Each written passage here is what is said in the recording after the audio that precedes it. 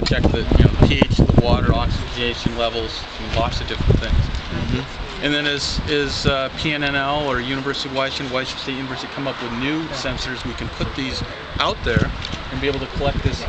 My goal is to actually have an 8th grade science class be able to log online, and while they're doing marine biology, check the health of. Awesome. Yeah.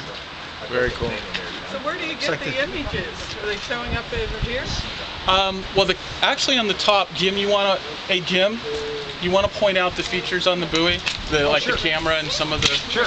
What we have is right up on the very tip top where you see the stick up. That is our wireless omnidirectional antenna that we can. The nice thing about this is we go with a sectored antenna on the shore side and omni on this, so that as the buoy moves, we can still receive the frequencies and the data off of it.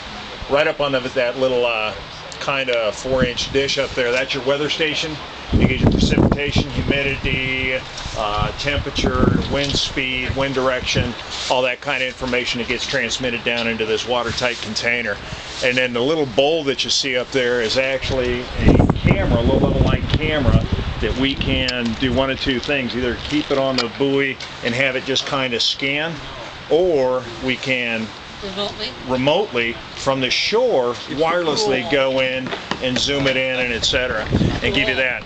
You've also got 330-watt solar panels for recharging the batteries. The batteries are actually down inside this watertight container, as well as the radio, the Wi-Fi radio that we're utilizing, and that charges those batteries during the daytime. Now we're researching another alternative to this, which as a matter of fact we're looking at today, is coming up off the other side with a wind generator to try to generate power that way, because the biggest drain that we have on these is power, because we're trying to transmit the data to the shore continuously, virtually. How does it monitor any water quality indicators? Right in here, there's a long tube that sticks down about 8 feet down below the surface, and it's what's called as a sonde, and I've actually got it in my office that I can show you when we go right back inside to show you.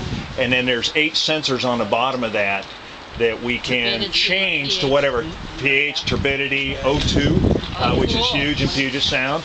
And so we've got those sensors that are going to come up and they're going to plug into this outlet right here and then be transmitted.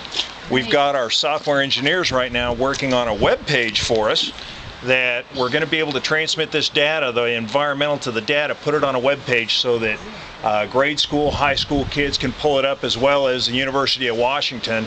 They're interested in that data as well, and they pull off the scientific, but I got a couple of our engineers that are up there gonna, for lack of a better word, I don't want to say dummy it down, but to make it usable for like 6th graders and 9th graders so that they understand exactly, instead of just a bunch of graphs. So that's kind of the direction that we're going with on this, and we're hoping to have that up shortly after the first of the year, where we have all that. So it's really kind of a dynamic thing. It's going to be really neat. Do you have a sense about whether there's a local company in place now ready to build these?